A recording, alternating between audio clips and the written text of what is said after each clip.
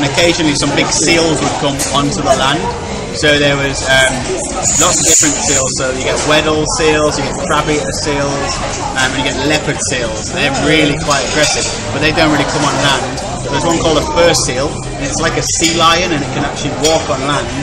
And one of those got onto the island, which was really close to me. I hadn't noticed.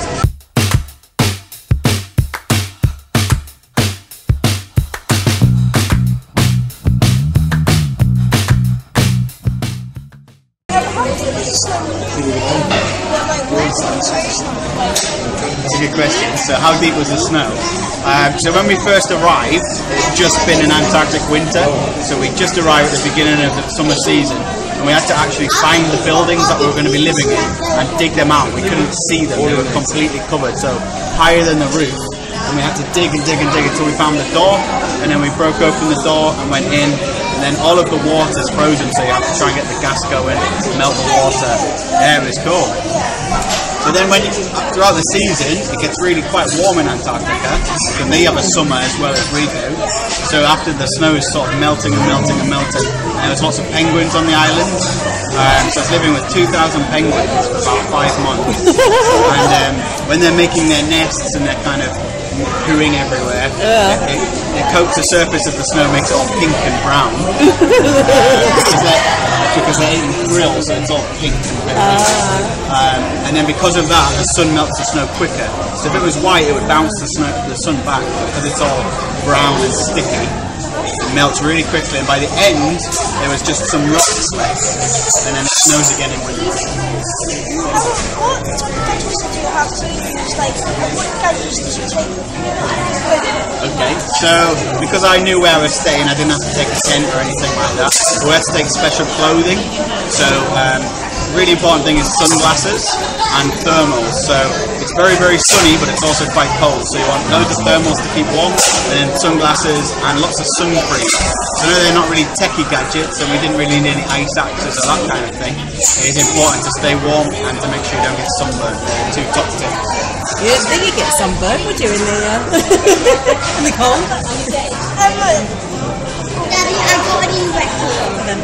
What about any scary moments? Scary bits. So there's lots of wildlife, and it's their home. So we're in their home. We let them kind of do their own thing, and occasionally some big seals would come onto the land. So there was lots of different seals. So you get Weddell seals, you get crab-eater seals, and you get leopard seals. They're really quite aggressive, but they don't really come on land. There's one called a fur seal, and it's like a sea lion, and it can actually walk on land. And one of those got onto the island, which was really close to me. I hadn't noticed. So they're quite sort of timid, and if you clap really loudly, they run away.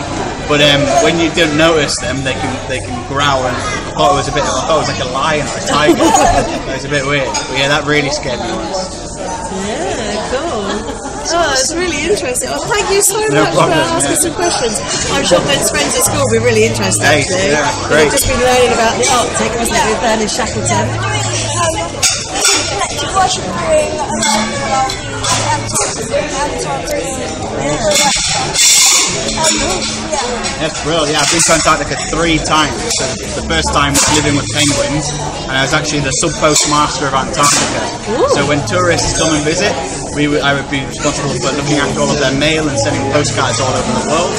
And I sent 80,000 postcards in 4 months. So it's quite a busy base we worked on. And then we also had to count penguin eggs, and we also had to look after the old buildings, painting them and fixing them. It's a pretty eclectic job. And then the next 2 times I went, I was working as a sailor on a ship, and I was taking tourists up mountains. So, Did you have to climb any mountains? Yeah.